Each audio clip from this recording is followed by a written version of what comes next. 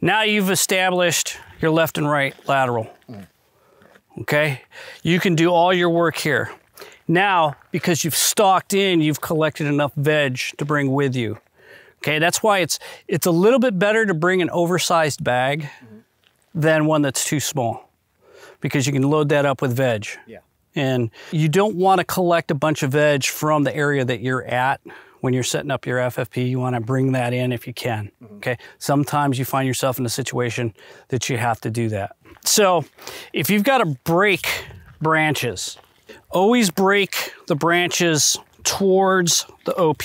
Say I got a bush in front of me and I got to create a loophole, which we're going to talk about next.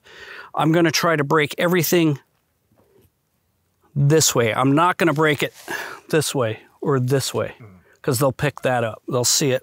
Break them towards and cut, and then bring it down in that manner. Got it. Do you know what I mean? Okay.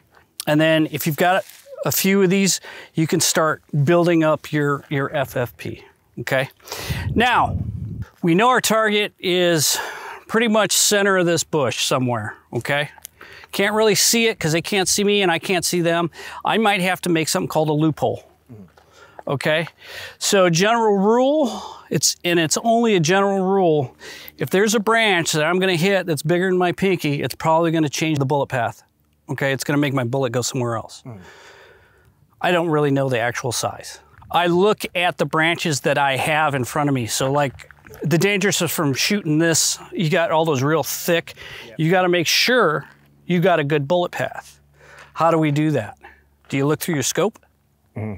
If you see what's the height difference between your muzzle and your barrel? You have to consider that. You have to consider that, okay, right? You may have to go in with your veg fan, move into your FFB, and trim away some branches to make sure you have.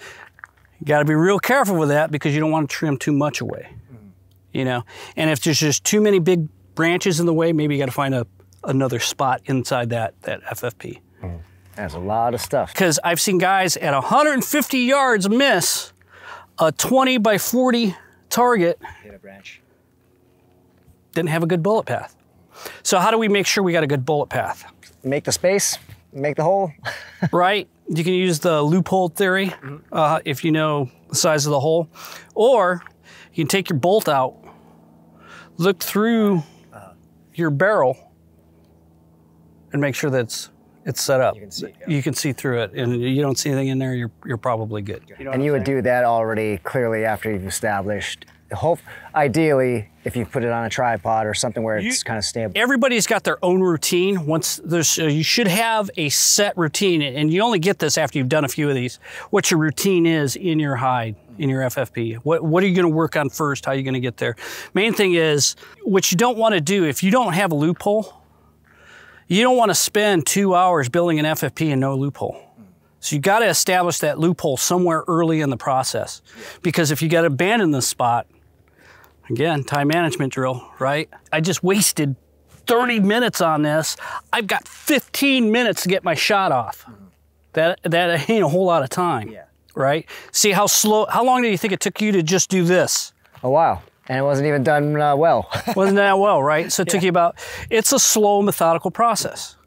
Now, not to say that people haven't done it faster. I've done stocks where I roll up on a bush and I'm exhausted and I lay down and I look through the bush and oh, OP.